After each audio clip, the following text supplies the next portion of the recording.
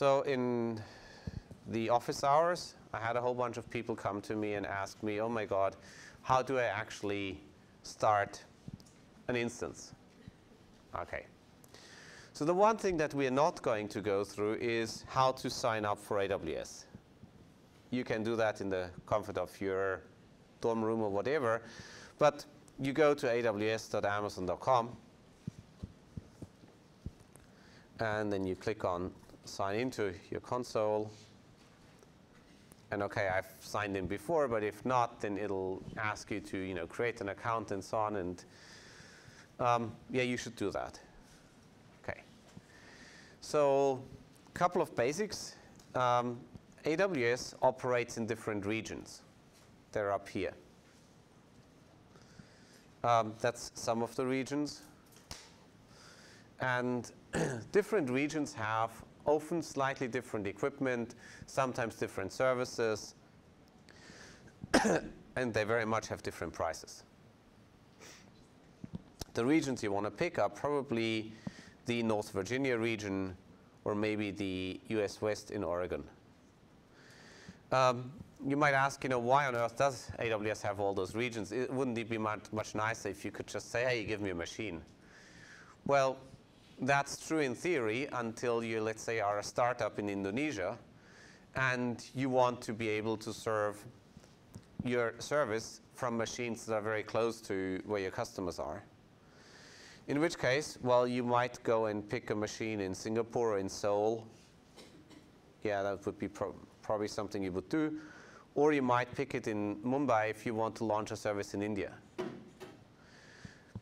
Now, those zones are supposed to behave in the same way, and they mostly do, but they often have slightly different amounts of servers, and not all servers are launched in all regions.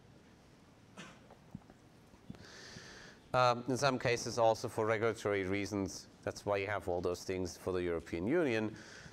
You need to have machines in the European Union, sometimes in a specific country. Okay. So don't pick the Northern California region, pick the North Virginia region. Okay, good. Now within that, there's a whole bunch of services. The one that we are really interested in for this here is EC2. And EC2 will give you computers. You can spin one up. And so what you do is, you say, well, go forth and create an instance. Okay. And now, when you select it, create an instance, you get to select from a specific AMI. So AMIs are, if you will, what kind of software there should be pre-installed on your machine. And you can build your own AMIs. Typically, you start with one that you like, you configure it, and then you save it, right? Or you pick one that's pre-built. And so if it's completely generic, I mean, you would probably pick something like Amazon Linux or rather Ubuntu, because everybody knows how to use Ubuntu.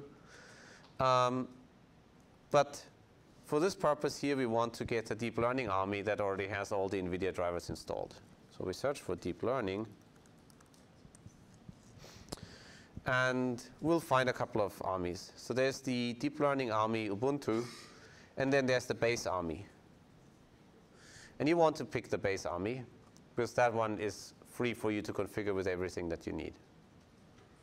But it doesn't have anything else installed yet. So let's select this. Now there's a lot of different instance types, and I cannot walk you through the probably over 100 different instance types that we have by now. But suffice it to say that you can pick different amounts of CPU, different amounts of memory, different amounts of network bandwidth, different amounts of storage optimization, and for different purposes, and also different load profiles. And for different purposes, different instances are the right choice. So at some point when you're bored, look through that list and you'll be amazed what you can find. For instance, if you need to do any hardware project on ARM servers, well, you can launch them here, so you don't need to build your own or deal with a Raspberry Pi. Or if you need FPGAs, then usually they tend to be kind of expensive to buy and maintain in all the software stack, but you can just use an F1 instance. Now in our case, what we care about is GPU instances. And if I pick this, then we'll find a couple of them here. These are probably the most ancient GPU instances that were ever offered in cloud computing. They're like 5 years old and slow and cheap.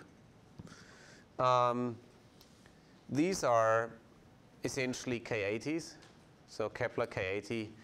So it's probably about, state of the art 3 to 4 years ago from NVIDIA. If you want to have something a little bit, and the 8x or 16x just means you get more of the GPUs in these machines. This is the current generation. This is NVIDIA Volta. Each Volta GPU, NVIDIA would probably happily sell it to you for around $10,000 per GPU. If you need 8 of those, so that gives you 1 petaflop, you can do that, but it costs. So that's around the equivalent of maybe $200,000 for a DGX2. Cost on AWS is, I think, $20, which sounds like a lot of money. On the other hand, if you rent like an expensive Ferrari for $200,000, it'll cost you more than $20 an hour. On the other hand, if you crash the GPU instance, it's not so bad. OK, so let's pick like a P3 2x large. Let's pick one. If you want to make your money go further, pick a spot instance, and you can see that they are quite cheap. They're around $1 per hour. And spot instances are the eBay equivalent of machines. Basically, this is excess capacity. The first time you try this, it's going to fail. It's going to fail because you probably don't have the quota for it, and you'll need to open a support ticket and go to Support Center and kindly request a quota increase. It's fairly self-explanatory and supremely tedious. OK, so I'm not going to do this right now, because I didn't bother before. And so you pretty much leave everything else as you would. You then maybe, OK, 50 gigabytes here. OK, if you need a larger disk, you can do that. You can add additional volumes. It's basically like attaching disks. There are lots of ways how you can optimize things.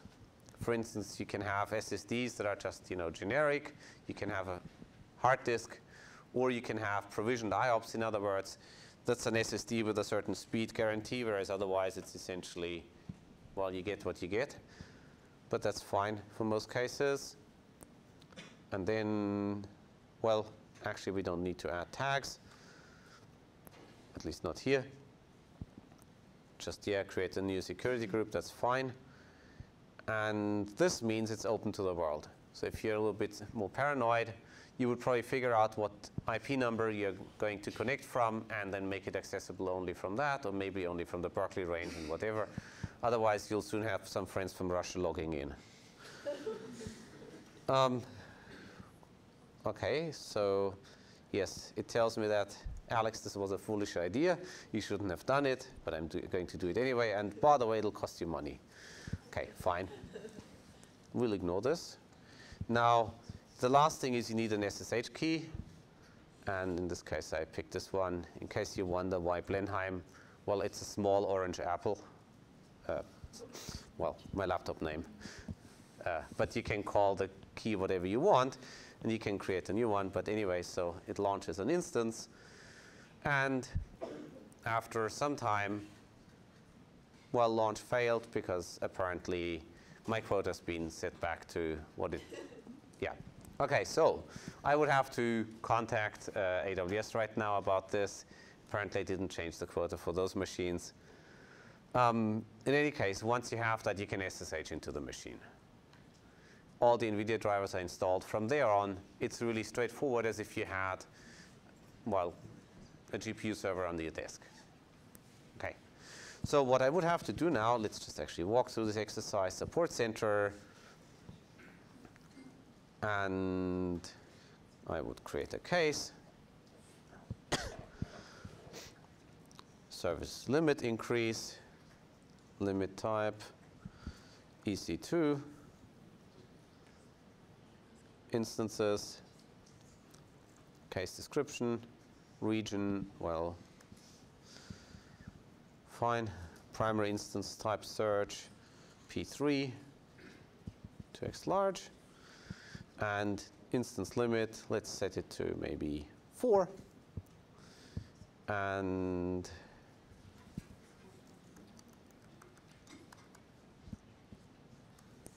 okay, on the web, and at some point I'll get that. I'm not going to pick phone up because otherwise they will call me within the next 60 seconds and you'd have me on the phone, right? Which would be utterly boring. Okay, so they'll contact me and tell me what to do. Okay, good. So this was the Cloud Computing 101 with the obligatory failure because I didn't have enough instances. Yes?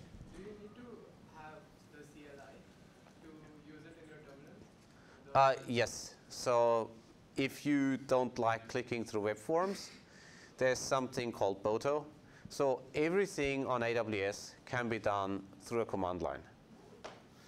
Not just a command line, you can also do it through Python. So let me quickly show you. Boto 3. And you can look through this, and if you ever do things at scale or you want to launch like 1,000 machines and launch jobs on them, you will not use the web form, but you'll probably use something like Boto. There's the equivalent version for JavaScript. Or you could send JSON packets if you feel like you want to have some punishment. But I guess probably Python or JavaScript are the things that I would use. But for testing things out quickly, the web interface is very nice. Other than that, yeah, basically use Python. You can script. And this is, of course, all available. OK. Any questions so far? Good. So then let's move on